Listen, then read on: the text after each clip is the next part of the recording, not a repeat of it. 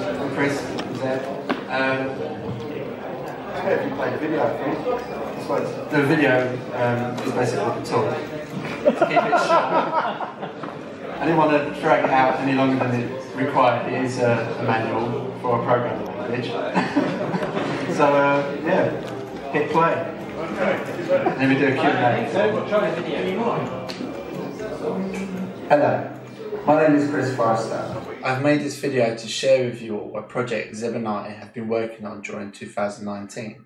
The project started out due to the need to streamline the resources available for Blitz Basic, so that new users could be up and running quicker and have a modern manual to reference and read from. The original Blitz Basic manual was feeling outdated and had some errors, and in some instances a lack of information useful to a new user.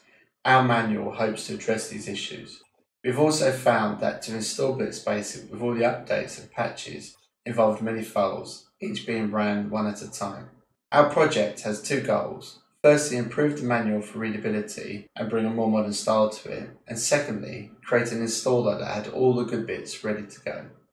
We set about improving the manual first. We were in luck, as on EAB, the user MacGyver had already scanned and processed the manual into text using optical character recognition software. We used MacGyver's work as our starting point. Zeb proceeded to reformat the raw text. As he was doing so, he noticed many errors. For example, the word blitter was blister. This must have derived from the OCR process. We realised at that point it would be necessary to examine the entire text and to try and spot as many of these errors and correct them. Some errors were repeated throughout the manual, which could be dealt with using a find and replace action on the entire document. Others less subtle that required knowing what that section was talking about, or in some instances, cross-referencing the original manual. Zeb, being a veteran programmer and expert level in his tool of choice for text editing, sped through the initial corrections. You can see here recordings Zeb made of part of this process. This has not been sped up, he was just insanely quick at working through this all. So much so I did not even get the chance to touch a page. The corrected raw text was ready to be moved into a word processor document for styling and laying out. We had to apply the various styles to each section of text. For example, code snippets had a look that was different to the main text. This was done on the entire document. Realising how fast Zeb was working through the text portion, I started to prep the images from the manual to redo the artwork. Our plan was to recreate all images and where possible as vector graphics, so they would be pin sharp at any screen resolution.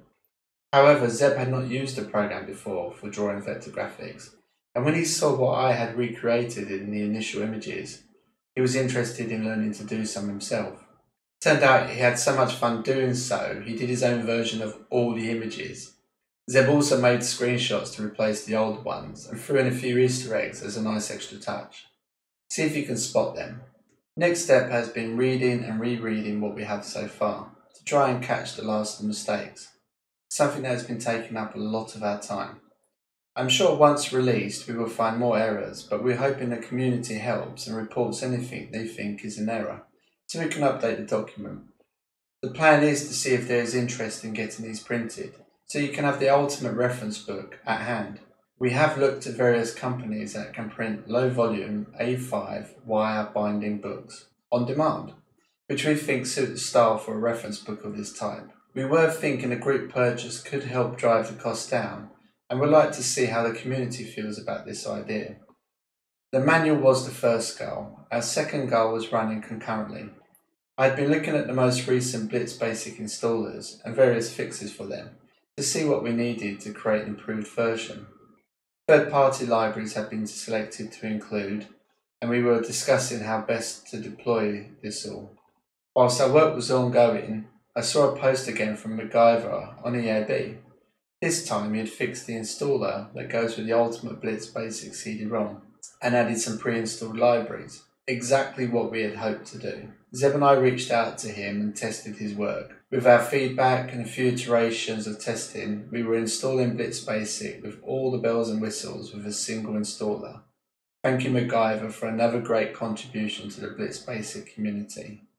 So we have our initial release, providing solutions for our two goals. I felt the hard work deserved an official online presence. MacGyver coined his installer Ultimate Blitz Basic Plus. The name struck a chord with me. I abbreviated it to UBB and purchased the web address www.ubb.plus.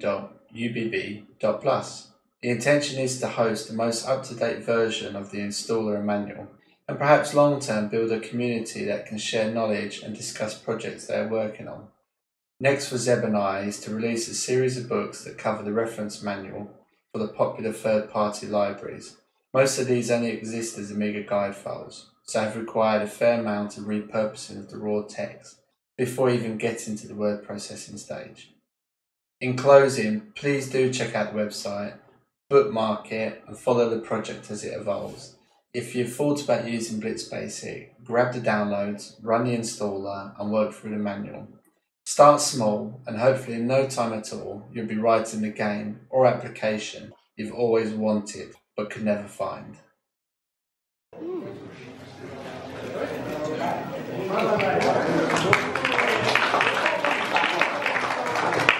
So there's a lot of information there, but guys can glance through some of the manual. I don't know if there's any questions on the process, anything else there. Try to cover most of the details.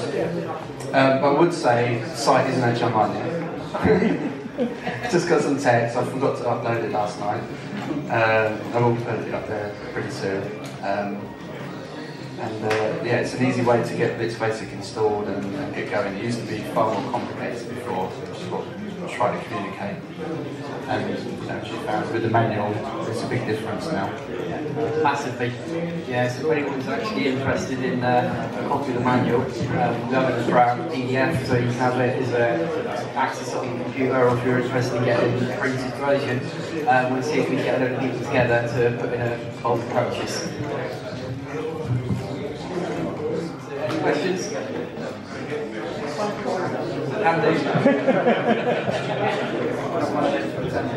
So then your installer's actually going to be on that site? I'll put it on it, yeah. The work that provided just convenient place. At the moment it's too difficult. If you have to go through all the web pages and do it yourself, it's fixes up and fixes. There is AmiBlitz 2 and AmiBlitz 3, which are more modern variants that a lot of people are moving towards. But AmiBlitz 3 had issues because it needed FPU requirements, but that's been taken away. There's another chap, Sven, I forget his surname, but he's been working on removing all the FPU requirements. So if anyone wants to use a more modern version of Blitz Basic, that's the way to go as you start developing it. But a lot of the code is similar, minus the extra libraries. But again, that's handled differently now. They're includes and not libraries. So I don't know what happened with our next book. Yeah, a lot of the third-party libraries that were released, the documentations of MediaDyke or just plain text files. What I've been doing is I've been amalgamating all these third-party library documentation into a massive new book. So you can have another PDF file instead of having to go through text files. So it's a lot easier. Yeah, Amiga documents not the best. So yeah, that's the project. Good program. What's going on?